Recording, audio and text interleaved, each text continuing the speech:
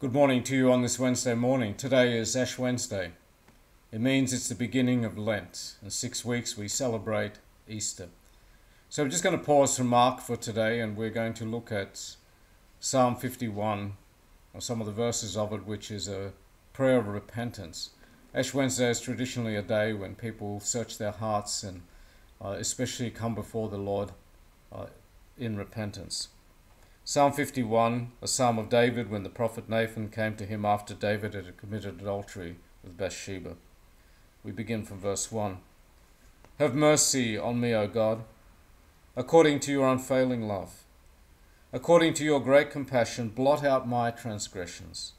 Wash away all my iniquity and cleanse me from my sin. For I know my transgressions, and my sin is always before me. Against you, you only have I sinned, and done what is evil in your sight. So you are right in your verdict and justified when you judge. Surely I was sinful at birth, sinful from the time my mother conceived me. Yet you desired faithfulness even in the womb. You taught me wisdom in that secret place. Cleanse me with hyssop, I will be clean. Wash me, I will be whiter than snow. Let me hear joy and gladness. Let the bones you have crushed rejoice. Hide your face from my sins and blot out all my iniquity. Create in me a pure heart, O God, and renew a steadfast spirit within me. Do not cast me away from your presence, or take your Holy Spirit from me. Restore to me the joy of your salvation, and grant me a willing spirit to sustain me. And you know, my friends, that David prayed this prayer and God forgave him. He still had to live with the consequences, as we often do, of our sin, but he was forgiven. The good news of Easter is that if we confess our sins, God is just and able to forgive us our sins and cleanse us from all unrighteousness.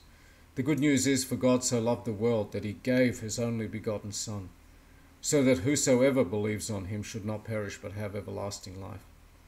Jesus came, and he came as the Lamb of God. He came as the Lamb of God who takes away the sin of the world. When we believe on him, our sins are forgiven. That is why we have Easter. If we repent of our sins, if we do something wrong, we need to turn to God. We need to ask him for forgiveness. And he always forgives us for the sake of Jesus. Jesus paid our sin debt in full. He took it all upon himself. He died as the perfect sacrificial Lamb of God. God accepted his sacrifice. On Easter morning, he raised him up again and gave him a new life, and he lives forevermore. And we too, believing on him, will experience the resurrection to a new and eternal life with him if we trust in him. Lord God, Heavenly Father, on this Ash Wednesday, we bow our heads before you in the precious name of Jesus, your Son and our Lord. We come to you, Lord, with gratitude. We come to you with thanksgiving. Thank you that you loved us so much, that you came into this world, and you bore our sin debt. You took it upon yourself. You became sin, you who knew no sin, and died in our place, taking our punishment, that we may have life. We thank you for that. And we ask, Lord, that you would cleanse us from all of our sins. Wash us with your holy, precious blood. Help us, Lord, to walk in your truth and in your ways every single day. Thank you that our sins are forgiven when we repent. Thank you that our sins are blotted out from your book, and that nothing can ever separate us from your love. We love you, Lord, and we ask that during this time of Lent, you would help us to grow even deeper in our understanding of you and walk with you even closer. Lord God, Heavenly Father, we pray for the country in which we live in, and we thank you for our places of residence. We pray for those who are in authority. We pray that you give them wisdom and understanding and guide them. They need your godly wisdom. These are dark and difficult times. We pray, Lord, that you would just help them. Heavenly Father, our thoughts and prayers go out to the Ukraine, and we pray for an end to this horrible war. Also, we pray for those who are suffering the after effects of the big earthquakes and all the other different things that are happening around the world. Lord God, Heavenly Father, we lift up before you the sick and the dying and all who are in need. We pray for those who mourn. We pray especially for those souls that have not yet accepted your gift of salvation. We pray that today would be the day.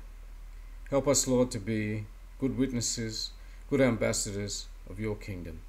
So we pray that you will take us by the hand, lead us and guide us. And now, Lord, we combine all of our prayers by praying the prayer that you have given to us. Our Father, who art in heaven, hallowed be your name. Your kingdom come, your will be done on earth as it is in heaven. Give us this day our daily bread. Forgive us our trespasses as we forgive those who trespass against us. Lead us not into temptation, but deliver us from evil.